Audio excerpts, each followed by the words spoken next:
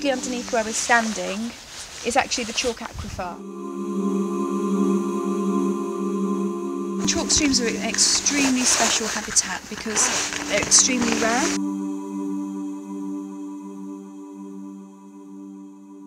So shall we take a little amble along the river? Yeah, I think there's polygamous.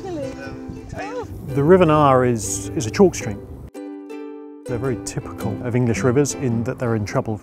We've made some big strides in recent years in cleaning up sewage pollution, but there are still big problems remaining around abstraction of water, which dries up rivers. We've got big threats with pollution, in particular from agriculture, sediment, pesticides, fertilisers, but also from urban areas, things like road runoff. And then of course we've got the looming impacts of climate change. When you think about the ingredients in our brands, the #1 ingredient is water. It's the lifeblood, and there's no substitution. So we as a big business across many countries have to ensure that we are protecting this very special natural resource in every way that we can. WWF and Coca are working here on the River Nar and also on another chalk stream, the River Cray in London. What we're hoping to do as part of this partnership, we're hoping to use these rivers to demonstrate to government and to other partners what good looks like. Almost 98% of what we sell here in the UK is actually manufactured here. And here in Norfolk is where we source a lot of the sugar beet that we use in our products. And what we wanted to see from the project is improvements in both the quality and the quantity of water in the river catchments. When you have these steep bank edges, you get nothing on those banks except nettles and brambles. So we're trying to recreate these low-lying banks as much as possible.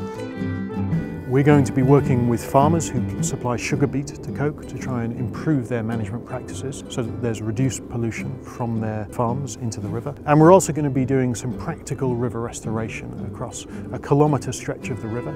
Instead of it being a straight agricultural ditch, we're going to try and make it a little bit curvy, a bit more interesting for the ecology. So what we've done is we've dug a new channel which has got sinuous line. We've put it back in the middle of the floodplain. So what that means is when it floods, the water will go onto the floodplain, which is what's supposed to happen. Increasingly, companies as they think about sustainability are starting to look beyond their factory walls and think about the impacts that they have right along their value chain.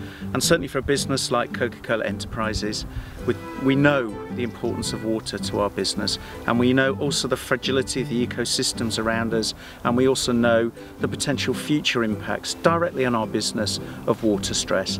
That's why it's important to us, and that's why I think increasingly it has to be important for many, many more businesses.